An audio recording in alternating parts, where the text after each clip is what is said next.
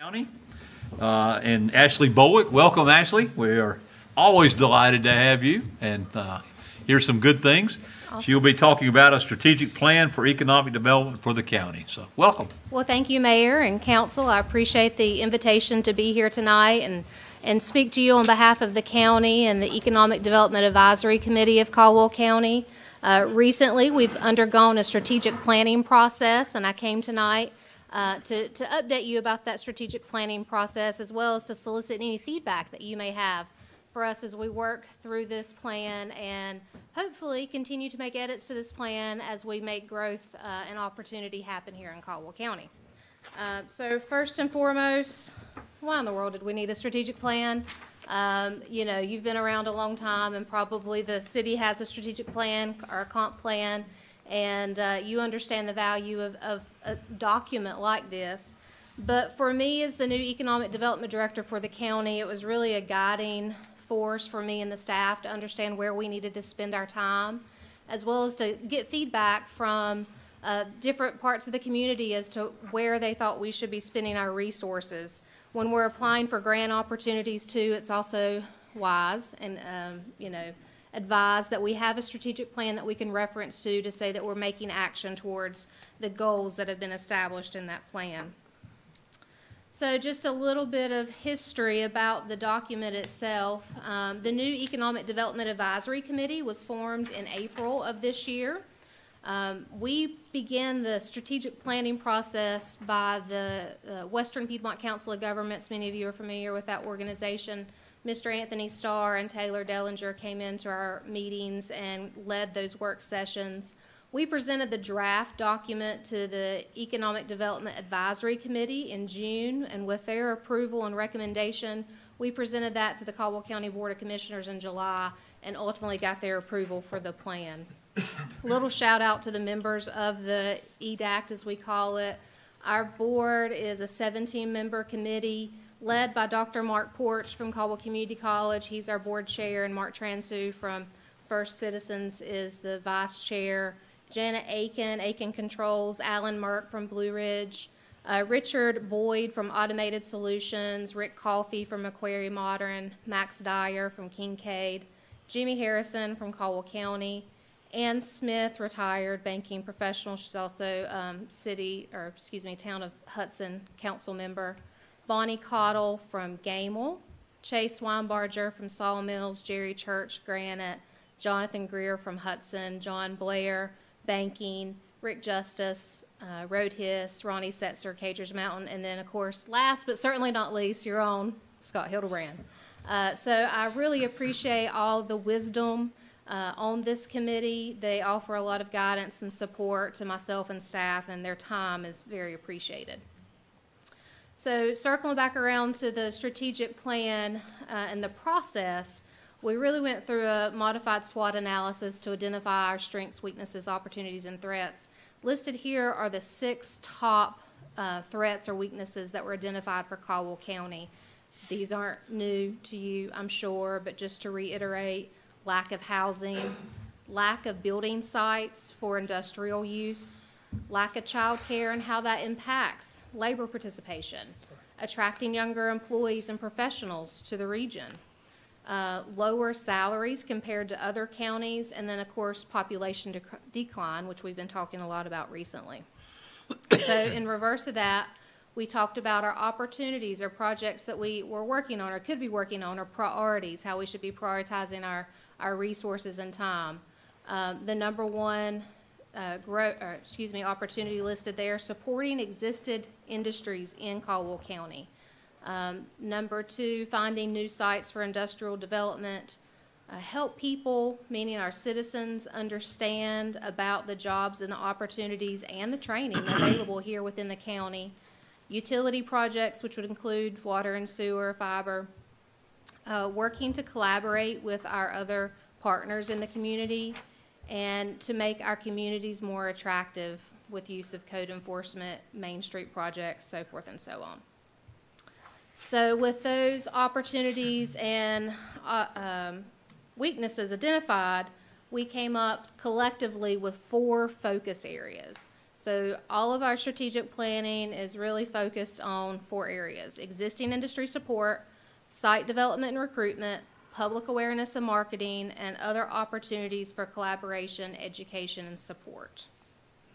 So as we deep dive into the actual report itself, I thought I'd point out that some of the strategies in the the strategic plan coordinate with other plans in the region. So the Caldwell County Comprehensive Plan, there's some shared strategies between that comp plan and the Economic Development Plan. There's shared strategies between the Western Piedmont Council of Governments SEDS report, which many of you are familiar with. In fact, I think Mr. Ike Perkins served on the planning group who did the Western Piedmont SEDS. So there's some shared strategies that we pulled from that report or that plan into our plan. And then the My Future NC attainment strategies, you all know Dr. Kim Case and her work with My Future NC. So there are several strategies within our document that align with these. We wanted to make sure that we highlighted that. So the first focused area is existing industry support. So in total, there's about 11 different strategies, possible strategies listed in this focus area. And I should have said to begin with, we really intend for this to be a living document. So we really want to make sure that we are flexible as things change in our community. So on an annual basis, the plan is for the EDACT, or the Economic Development Advisory Committee, to evaluate this document, add things, take things away as we complete them. So again, your feedback is really important to us. But the first focus area, existing industry support, we're currently working on 2 main areas in that focus group.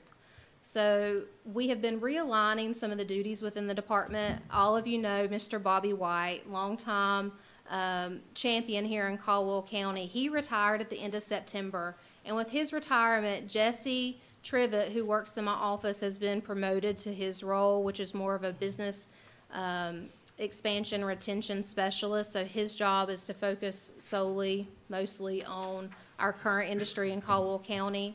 He'll be doing systematic site visits, developing tools, surveying our industry in Caldwell County to see what it is that they need, see what the gaps are, and how we can help with that.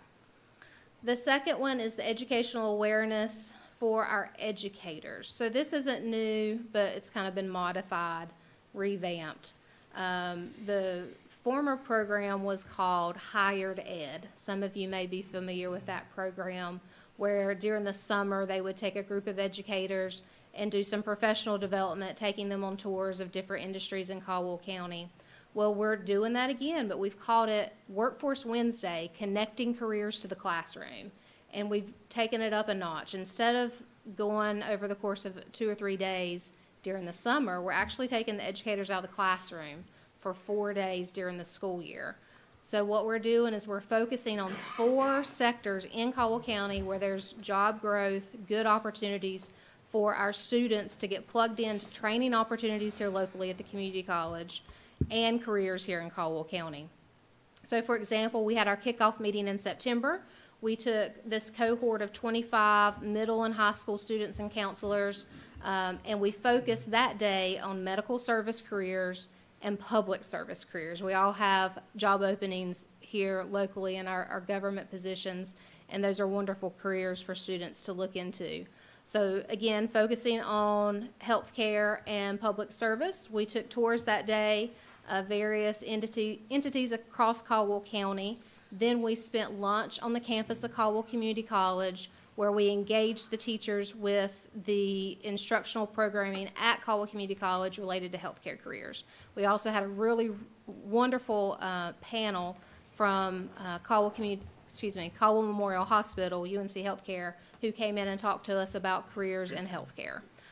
This program is well received. The teachers that are participating in it are amazed to find out about the opportunities here locally in Caldwell County, and the hope is that they go back and share this with their peers, excuse me, as well as their students, so we can make sure that we're engaging our students and the peers who work in the classroom, and that they know about the opportunities here locally. So our second focus area is site development and recruitment.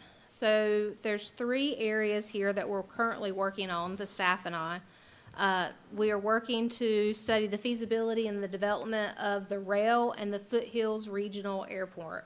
So excited about this. I had a phone call today with our consultant, Sanford Holzhauser, who's been conducting the Foothills Regional Airport feasibility study and targeted marketing analysis. That's the key right there. Who do we market this land to?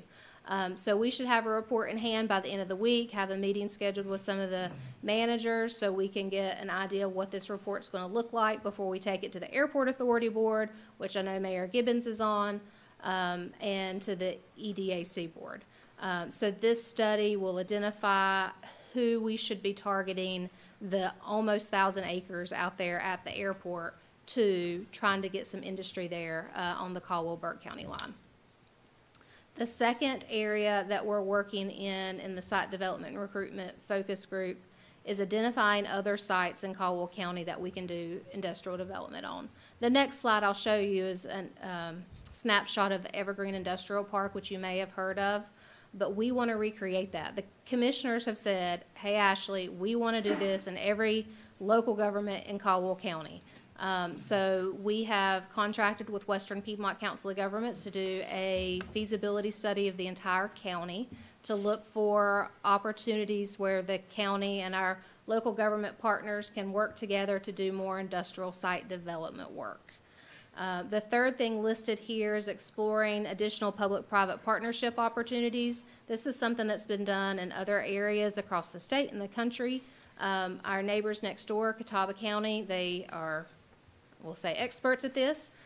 So I'm taking a note from their playbook, and they've shared a lot of their resources. Shout out to actually all of our economic development commissions around us who've been very gracious and helpful as I've transitioned into this new role. But we're looking at some public-private partnerships. We've had people approach the county who say, hey, look, we're interested in supporting you in this. How can we do it? So conversations continue. Here, as promised, is a snapshot of the Evergreen Industrial Park. We're really excited about this industrial park. It's a partnership with the town of Sawmills. It's 34 acres roughly, and it has utilities adjacent to the site. Just, I guess 2 weeks ago now, we announced the receival of the ARC grant. So just over $500,000 awarded by the Appalachian Regional Commission to extend the water and sewer lines from the adjacent property onto the land. This is a matching fund grant, so Sawmills and the county are putting in, you know, $500,000 as well for a grand total in this project just over $1,026,000. So we're very excited to kick off this project. We're still doing due diligence, getting ready to start the Phase 2 environmental review. The plan right now, as you see it, is for 4 roughly 50,000 square foot building, 1 2,000 square foot building dividable. So the third area is public awareness and marketing. I expanded on that a little bit with the Workforce Wednesday program. But right now we have completed, thank goodness, the website improvements. Our old EDC website was 14 years old. If you know anything about websites, that's really old. So we've worked diligently, the staff, mostly Randy Knopf in the office, to work with a third party, Golden Shovel, who is an expert in economic development website. And we're very pleased with it. There's lots of information here. We even highlight all the communities, including the city of Lenoir, on this website. There's a report builder, so if anyone has a company that's looking to relocate, you know, they can be directed to myself or staff or even someone here on the city of Lenoir staff, and you can click on a couple buttons on the home page and it generates a report that is a PDF that can be emailed out to the developer or the prospective company. In addition to website improvements, we know that today's youth are really into videos, short videos.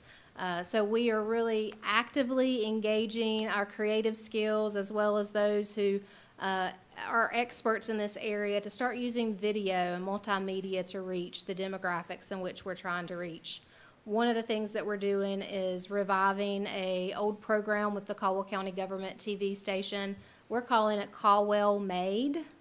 and we are partnering with the Chamber of Commerce as well. The Chamber will focus on 6 sectors or small businesses in the county. I will focus on different industry in the county. We will actually produce, with the help of the Caldwell County Government TV staff, a full-length 30-minute video that will air on the county television station. But we all know the demographic of that is, 80 plus. Not necessarily the workforce that we're trying to engage in our jobs locally. So we take that video, that footage, and we break it down into smaller 30-second, 1-minute videos that we can share on social media platforms. And we have a library of this that our school system has access to and can use to hopefully share in the classroom. Last one, I promise. 4th focus area, other opportunities for collaboration, education, and support. I don't know about you, but at my house, I have one of those junk drawers in my kitchen that catches everything. This is that area that catches everything that we didn't really neatly know where to put it. So one thing that I really realized in economic development, it's not just my job. It's not just your job. It's everybody's job. We all got to work together to make things better here in Caldwell County. It's a team effort, and there's lots of collaboration that needs to happen. If it's not happening, it needs to happen.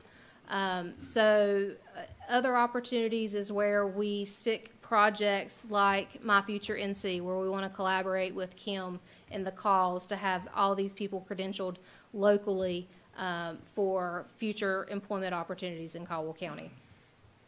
We have been working with the Center of Rural Innovation. This was a grant that we received from our friends at Google to assess the community to see if we would be a spot for a tech hub. So this is something that we're working on with partners at the community college and the Center of Rural Innovation. Secondly, listed there, promoting the development of bicycle and pedestrian facilities, connecting communities in our area. It's really not in my wheelhouse per se as the Economic Development Director, but we can promote it, and we can work with our partners at the Chamber of Commerce and Western Piedmont Council of Governments who are helping us look for grant funding to connect Caldwell County to the trail system that Hickory has so artfully created just across the river. So this is just 2 examples of how we're working in this focus area currently.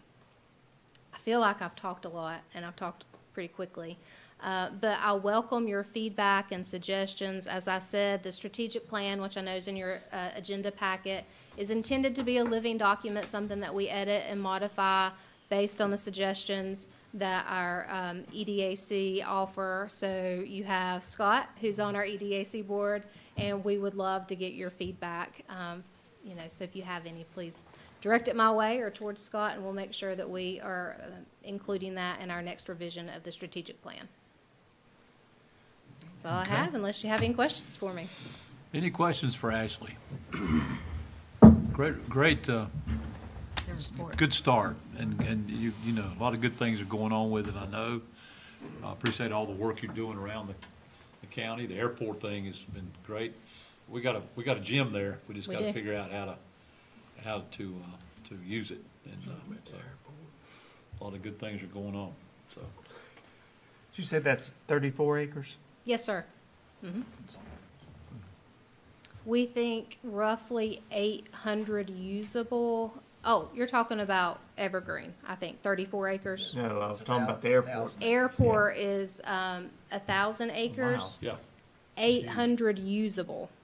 34 acres is the Evergreen Industrial Park in Sawmills. There's a lot. The airport's a lot of space. Yep. Very nice, thank you. Good Thank you. report. Thank you all. Thank you, Ashley.